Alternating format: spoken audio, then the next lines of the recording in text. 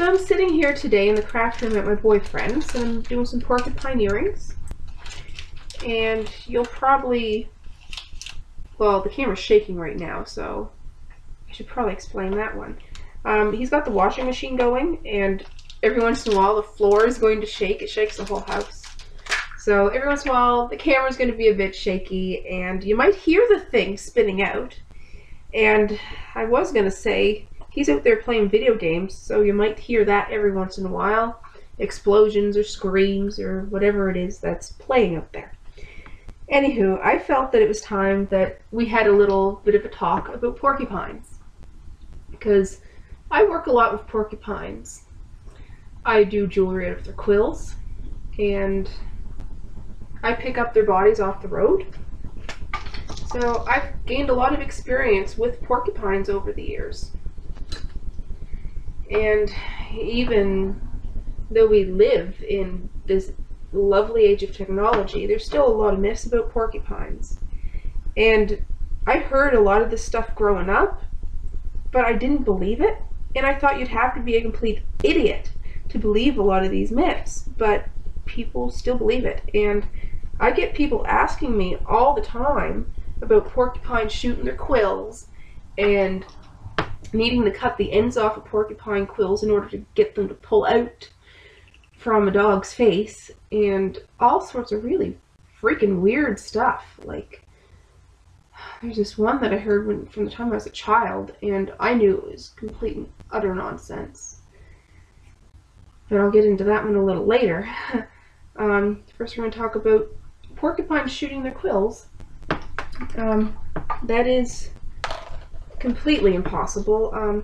Porcupines' quills, they're just a modified hair. They can't shoot their quills, as much like we cannot shoot our hairs out of our head.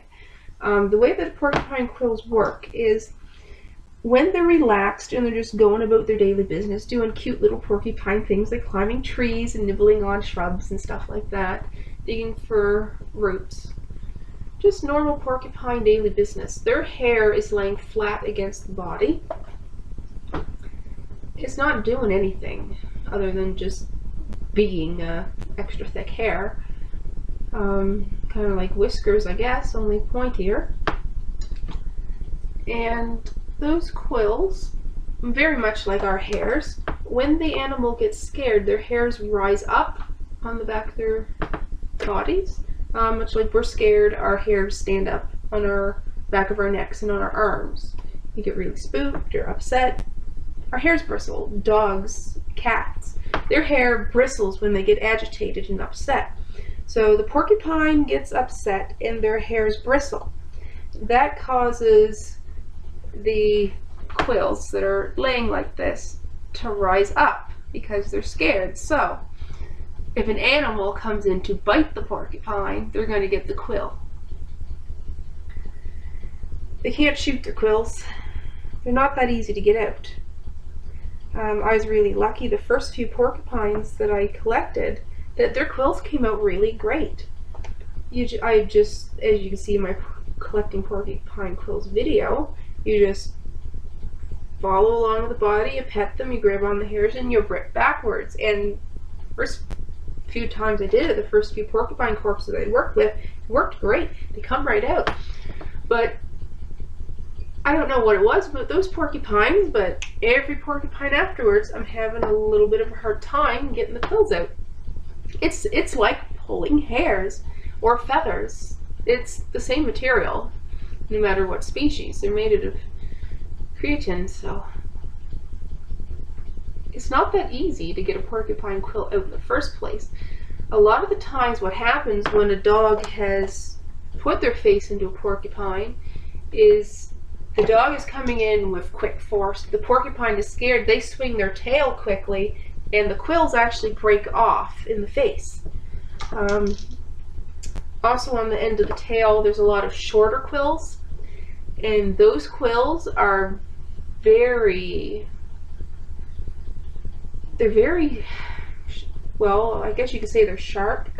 They're also really easily to go in because where they're so sharp, they're very solid. It's hard to bend those short quills. Those are the quills that you usually see in animal emergency room shows in the throats of dogs, because they're on the end of the tail and the dog is biting the tail goes in the mouth, and those little quills, which are kind of easy to get out along the bottom of the tail. If I had a porcupine corpse here, I could show you these little tiny things. They're tiny. I don't have any in here because these are all beading quality quills. Actually, there are a couple of real short ones in there. I can dig those out. Anyway, those little ones, those ones are a lot easier to pull out. I'll show you with an actual quill here.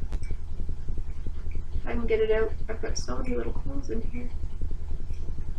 And all of these quills in this jar have not been debarbed or anything, so you could actually see me get a needle stick injury. There's those two. Those aren't the ones I'm going for. There's one way down there that is a end of tail one. I can get it up. These tweezers are so freaking bad. They're just jewelry pliers, right? They're just doing jewelry, right? So they're not the best. Alright. And I'll get a long one too. I'll be really careful with my quills here because, as I said, I'm at my boyfriend's and he's got a little dog, so we don't want to leave quills on the floor lying around for our little buddy to step on or get into his nose because he's just all over the place. Anyway, if I can get up here, the quills that are on the end of the tail, they're short like this, and they are really firm. Like it takes a lot of force to bend that quill. So this quill is going to be more easily inserted into your face or your hand or anything that you try to grab this little porcupine with. But look, I can firmly tap the end of that and it's not going in me. It's sharp, but it's not razor sharp. It's quill sharp. You have to put pressure behind this to get this to go in.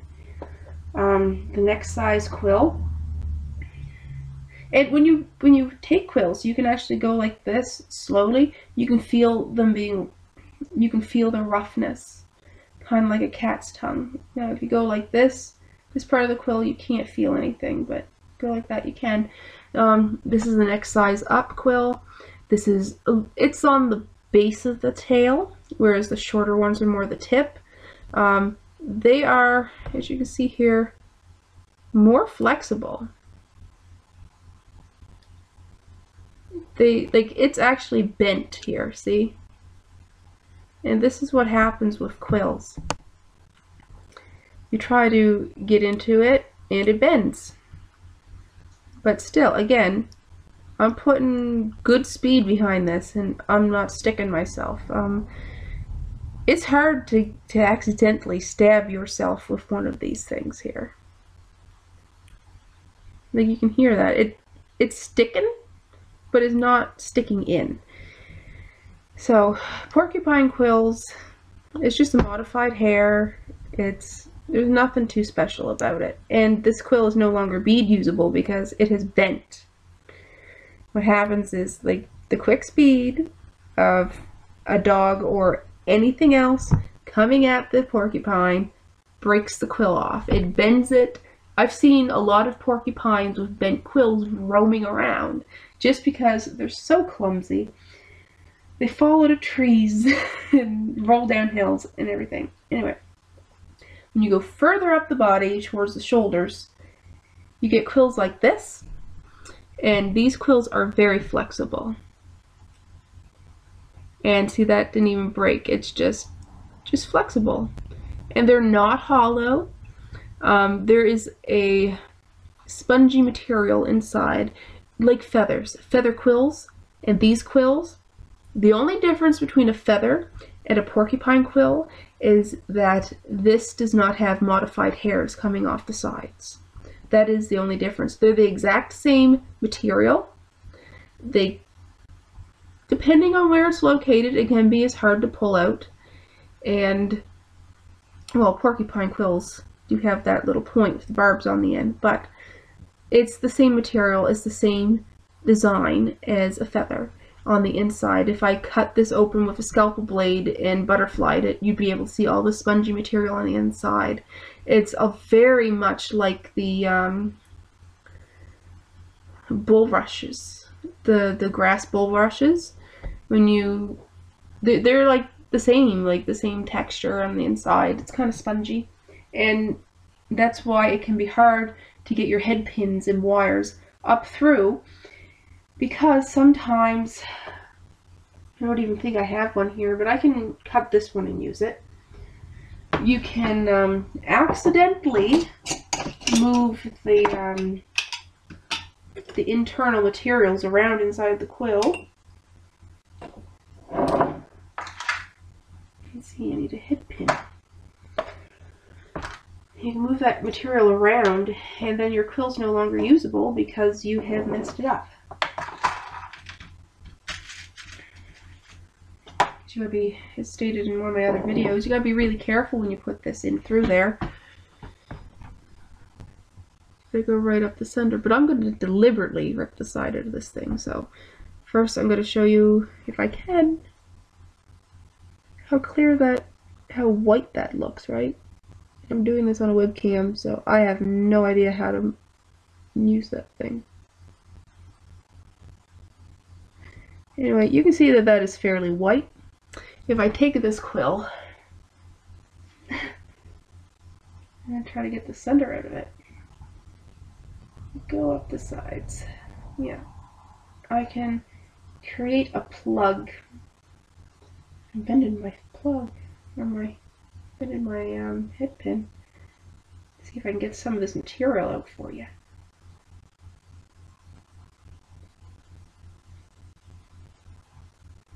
Alright, you can see on the tip there that there is. You see how much pressure I was using on that to get it to come out. See that white puffy stuff there? There we go. See? That's what's on the inside of the quills. It's the same as what's on the inside of a feather. So, quills are not hollow. If you cut the end of the quill off, it's not going to release the barbs or make the barbs shrink back up so you can pull the quill. All it does is it makes the quill a little more easier to squish. And see, because now that I got that stuff out, you can actually squish it and make this quill fairly flat. So that's going to make it a lot harder for a veterinarian to pull the quills out of your dog's face if you cut the end of the quill off and try to pull on it, because it has more structural stability as a cone-like shape than it does when it's easily flattened. Anyway, on to other myths about porcupines. Another thing that I was reading is about the antibacterial qualities of the porcupine quill, which is true. And I was reading an article about myths about porcupines where they said that this was not true. And they're saying that it's just an old wives' tale that porcupines have an antibacterial secretion on their quills. And this has been documented. I can't remember who did the studies, but it was done a very long time ago. Porcupine quills are coated in a fatty acid, and I can't remember the name of it, but it does kill quite a few bacterial strains. And oddly enough, it is more concentrated in the summer months. I think it's like 18% of the lipids in the fat on the porcupine quill is this fatty acid that has the antibacterial properties. And in the wintertime, it's cut down to 5%. And I think the reason that is because in the summertime, the animals they're moving around more, it's more humid, it's hotter.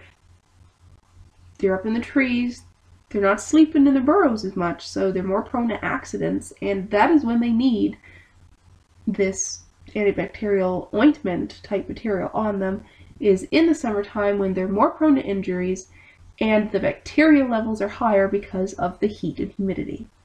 In the winter time, there's not as much bacteria around that's going to be affecting a porcupine in the wild, and where they are sleeping most of the time, they semi-hibernate. You can still see them wandering around on good days, but if it's a blizzard or a real deep snow, they're not coming out. They sleep a lot, so they're not going to need the extra protection that they do need in the summertime. So one of the most interesting myths that I've heard about a porcupine, which I've always known from the time I was a small child, was absolute and utter nonsense, is that porcupines eat kittens. Now, everybody who just heard me say that statement is just thinking, what the bloody hell is she going on about porcupines eating kittens? Well, I will tell you, when I was little, I was always told to kill every single porcupine that I saw because they ate kittens. And I was like, what? They eat kittens? And they're like, yes, porcupines eat kittens. Now, this came from relatives of mine.